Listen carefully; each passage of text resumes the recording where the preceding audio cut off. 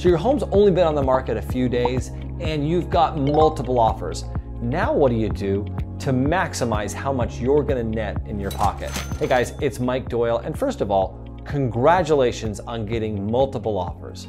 I'm gonna assume that all these offers are at or above full price. So what do you do to make sure the buyers are willing to pay as much as possible to net you the most amount of money?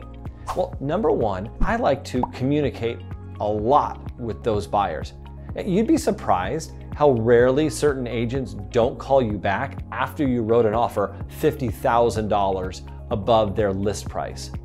I like to be as professional as possible and make sure everybody has been talked to, because you never know who's gonna pay you the highest price. Number two, I always disclose the top offer to every buyer.